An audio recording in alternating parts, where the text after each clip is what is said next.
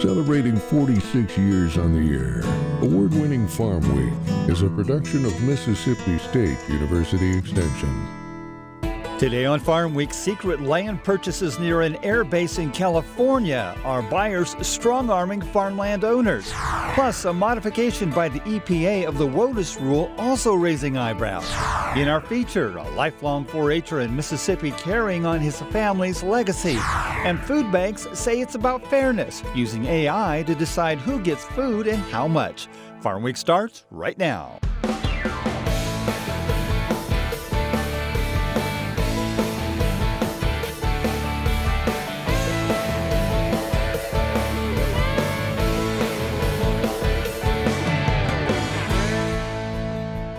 Hello everyone, I'm Zach Ashmore. And I'm Mike Russell. As always, good to have you with us again here on Farm Week.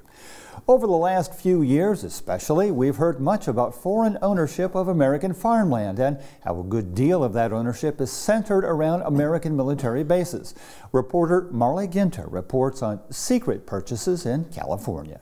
California lawmakers taking a close look at the secretive land purchases near Travis Air Force Base in Solano County. Phones at my office have been ringing off the hook. State Senator Bill Dodd represents communities around the air base. It is job one to protect the land around there from encroachment. A group known as Flannery Associates has bought up more than 50,000 acres of farmland nearby. Flannery Associates is now surrounded, 3 sides, 75%. Now news reports have unveiled some of the group's wealthy investors. The names are very prominent names in Silicon Valley. They include venture capital billionaires and even the widow of Apple co-founder Steve Jobs. Flannery Associates is using secrecy, bullying, and mobster tactics to force generational farm families to sell. That's prompting lawmakers to consider new efforts to prevent these types of anonymous land grabs. What happens if a hostile actor purchases the land and we don't know what they want to use that land for? So what are the proposals being considered to protect farmland? Ideas include more disclosure of ag land purchases, prohibiting foreign ownership of farms, and new tax credits and conservation easements to help growers. This will help keep agricultural land in production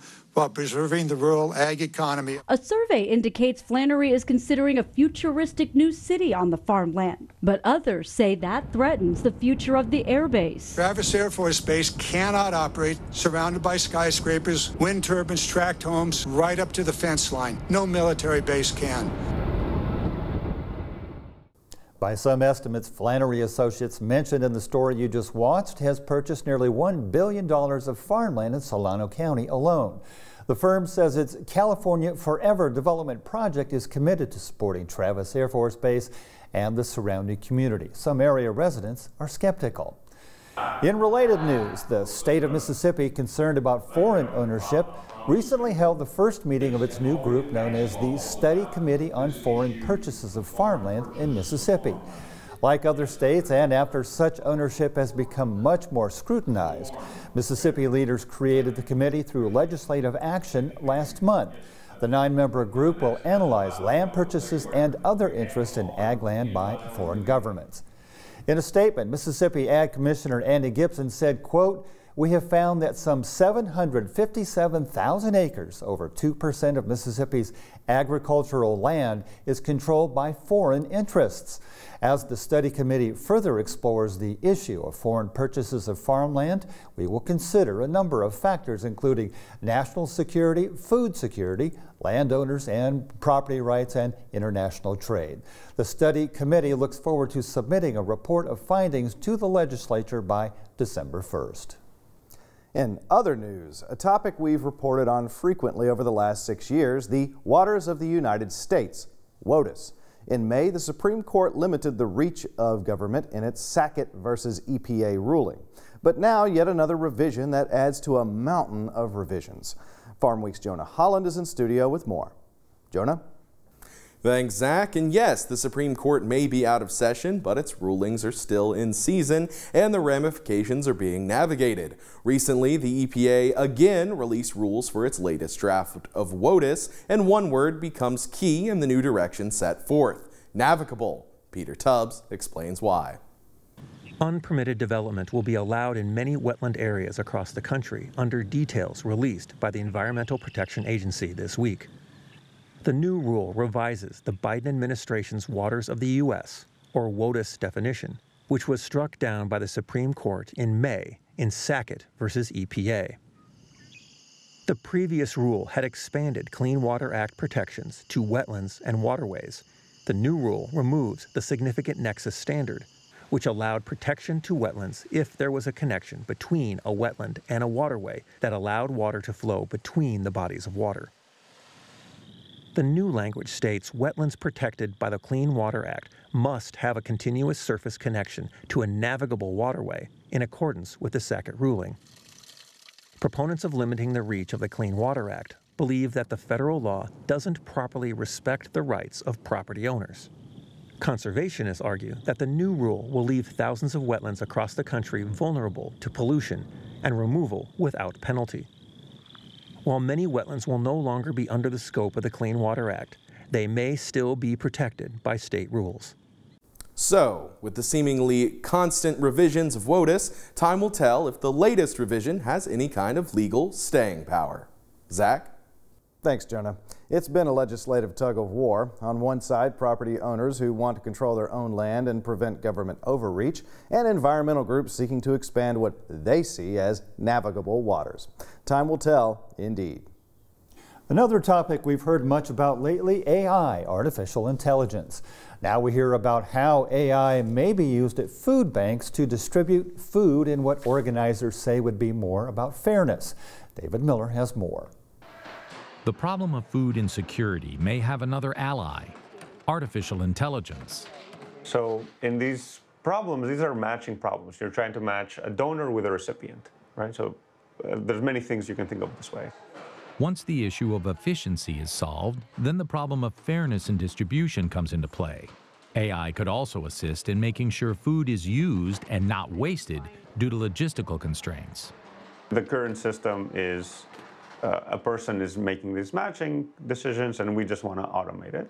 And in doing so, we want to ensure that we're doing the right decisions, like in a sense of like people are not driving a lot, the food is going to people who want the food and can use the food, but also at the same time, we are being fair.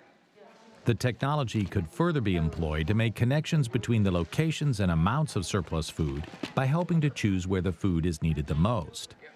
The other thing is now you can scale. Now you can just go beyond Indiana. You can include more food banks. You can include processed donations a lot faster because a human doesn't have to sit around trying to call people on the phone and so on. One of each. According to the Food Bank News, the 300 largest food banks in the nation distributed nearly $19 billion of food last year, an increase of 37%. That compared to SNAP benefits of $108 billion in 2021. On the lighter side, a moss garden can be a different way to beautify your landscape. This week in Southern Gardening, Eddie Smith is in South Mississippi for a whimsical visit to one such garden. Here's Eddie.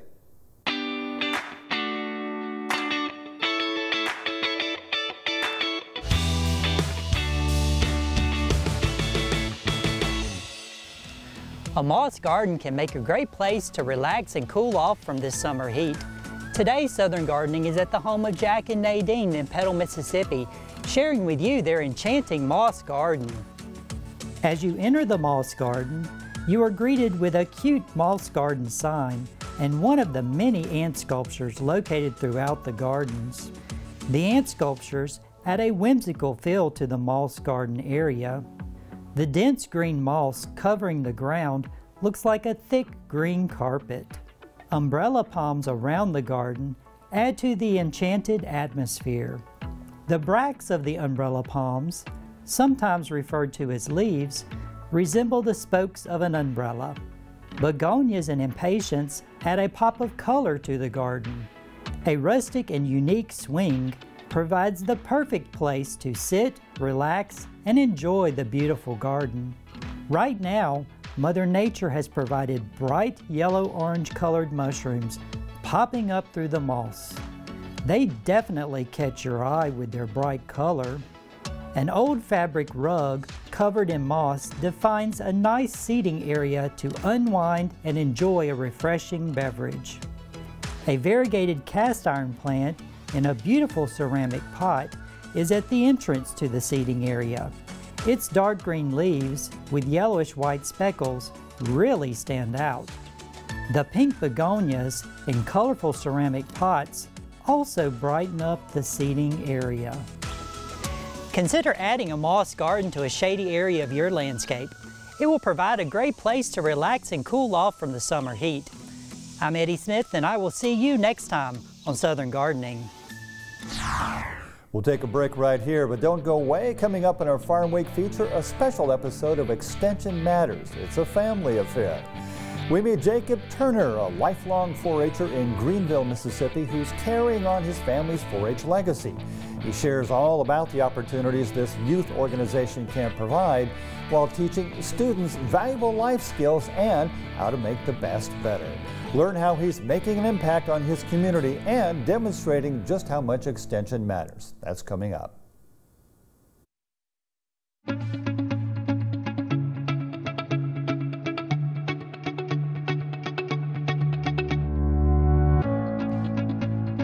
I believe in people and their hopes, their aspirations and their faith.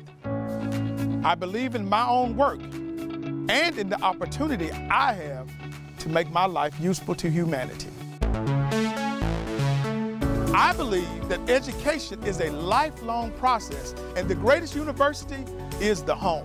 That my success as a teacher is proportional to those qualities of mind and spirit that give me welcome entrance to the homes of the families that I serve.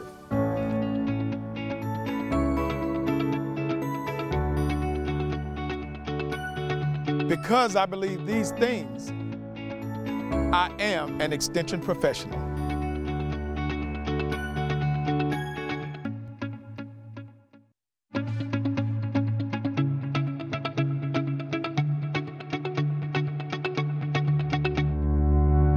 I believe in people and their hopes, their aspirations and their faith. I believe that education, of which extension work is an essential part, is basic in stimulating individual initiative, self-determination, and leadership. I believe that these are the keys to democracy, and that people, when given facts they understand, will act not only in their self-interest, but also in the interest of society. I believe in intellectual freedom to search for and present the truth without bias and with courteous tolerance towards the views of others. Because I believe these things, I am an extension professional.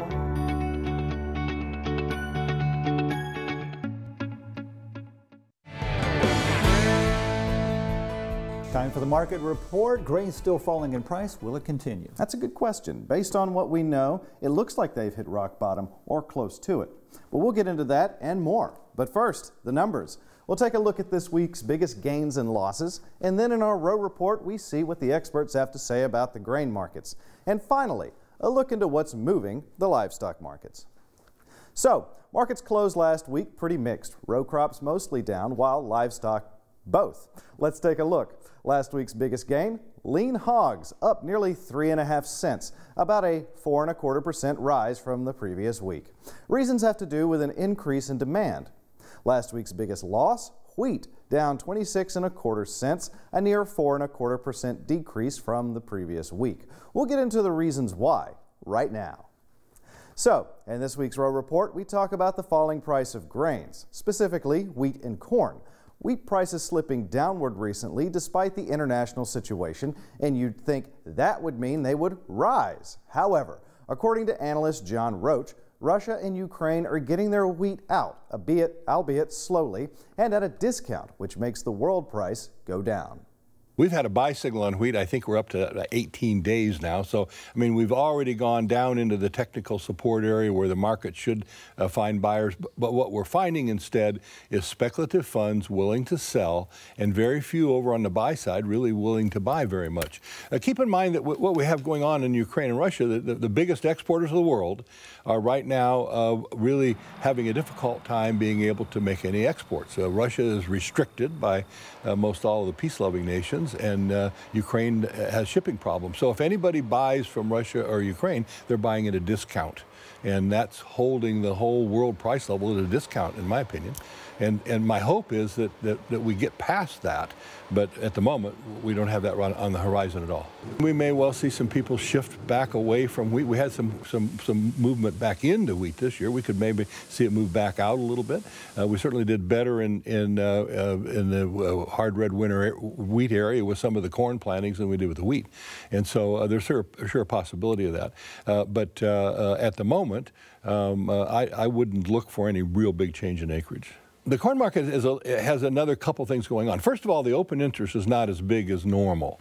And so with a smaller open interest, you have to look at the players, and the users are not anxious to go out and buy a substantial amount of inventory until we get into harvest and they see a crop that's coming on, and so they're reluctant to buy. Farmers are in a position where they really don't want to sell anything, and those who've bought have already been stung with margin calls enough that they're not really coming in. And so the spec funds, even though they're not trading in huge volumes, it's enough to just put pressure on the market and hold it under pressure, and it's going to continue that way until the trend turns higher.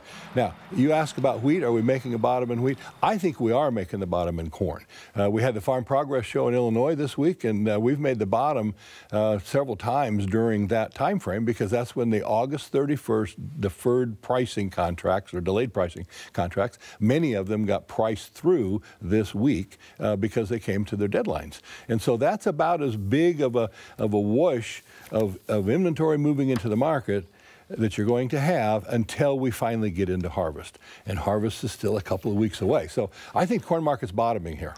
And if you're a corn producer, now's not a time to sell. You've got crop insurance that you're protected. If it goes on down, your crop insurance will protect you. If it goes up, your crop insurance will shrink, but you'll end up basically the same number of dollars.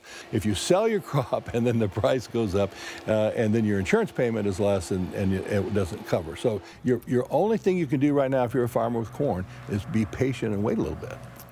Moving on to livestock, big news going on is that cattle prices seem to have hit their peak for now. Meanwhile, hog prices rising based on an increase in demand as pork competes with beef. John Roach says we're in a kind of holding pattern while the rest of the economy sorts itself out. We don't think really that the market's ready to fall apart. I can't point to things in the cattle market, the cash market, that are so frightening that I think we're ready to give up and start to go down. But we certainly have a difficult time moving much higher. I mean, we're in a sideways kind of a pattern here, and we're at very high price levels, and this could sure be the top at any time. But we really don't yet have those fundamentals put together. The cattle are very profitable coming out of the feedlot right now. People aren't holding them any longer. They just move them as quickly as they can get to those profit levels, and that keeps your supply under control. Our economy continues to kind of percolate along, so the high-priced steak restaurants are still full, but that could have a change out ahead too, depending on economic conditions. So there's some things out there to be concerned about, but we're not really saying that it's over yet.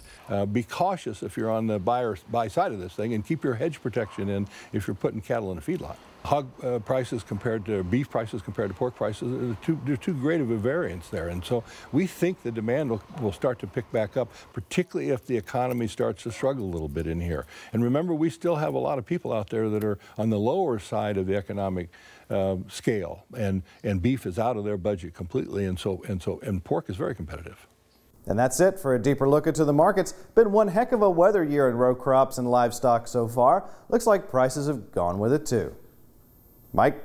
Thanks, Zach. Next up in today's feature, another installment of our popular Extension Matters series. We meet a young man who builds on the 4-H experience of his family over the years. Here, thanks to producer Brian Utley, is a charming story from Washington County, Mississippi. Meet Jacob Turner. feel as if 4-H makes you grow as a person, not only as a person, but as a whole community.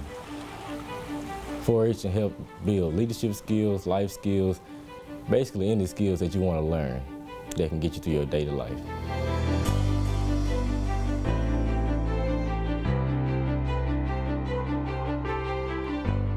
My name is Jacob Turner, and I'm from Washington County, and I've been in 4-H since I was 5 years old. It all started out with my great-grandmother, Margie Johnson, and once she got in 4-H, the whole family just started coming right behind her. It's just basically been like a legacy. You're looking at my grandmother, is Margie Johnson, and my mom is Mamie Johnson, and I, Monica Turner, and Jacob Turner. And we've all been members of the Willing Workers 4-H Club. 4-H matters to my family because it has given my kids skills for leadership, life skills. It has given them confidence in the classroom, outside the classroom. So I am very grateful for 4-H. It's an outlet that they can do, first of all, and they can learn new things. There are so many areas out there now that if you have an interest, they'll find a way for you to learn. You just have to make the first step, and they'll make the rest. I feel like 4-H is very diverse, honestly, because I feel like if this person or that person didn't want to do that, you can always do this. And you never know what a person might like until they actually join 4-H. So I just feel like 4-H just has a wide variety of things for them to do. Jacob Turner, I would consider him as a good kid. Some kids, you meet them, they just loud when they walk in the room and friendly, but Jacob is quiet and he's gonna wait till his turn. And when you talk to him, you'll say, this kid's talking beyond his years. He's got more wisdom than you would anticipate. Get unstuck. I see myself growing by just learning how to put yourself out there, learning how to meet new people, learning how to just overall be a better person. And that's what I actually like about 4-H.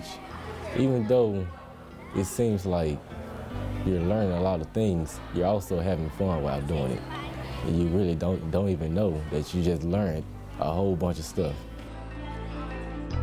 I know he's grown in his being outspoken, because as I told you before, he was very reserved and quiet. Now he's that leader that we need in the county for the younger kids. And, you know, they all run up behind him. It's like the mother duck, the father duck, and the other ones, little ones running behind him.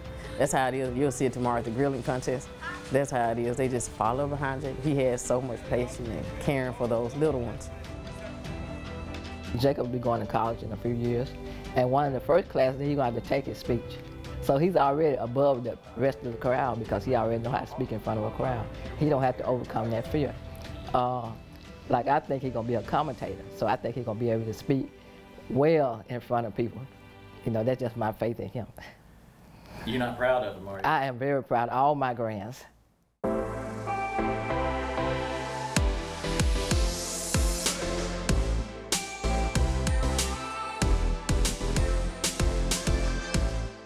I'm very proud of him. The ambassador jacket means a great bit to him and his 4-H agent. You know, it was one of his things when they was coming up and they was young. He's like, we gotta get those green jackets back to Washington County. So Mr. Hines got them on the right path to being great leaders and young men and women in the county. The 4-H agents that I work with are great teachers because they'll let you do it first, but they'll always be right there just in case you need somebody to fall back on. And if you need someone to just listen or just need someone to just help you, they're always there. It's the simple motto of 4-H, make the best better.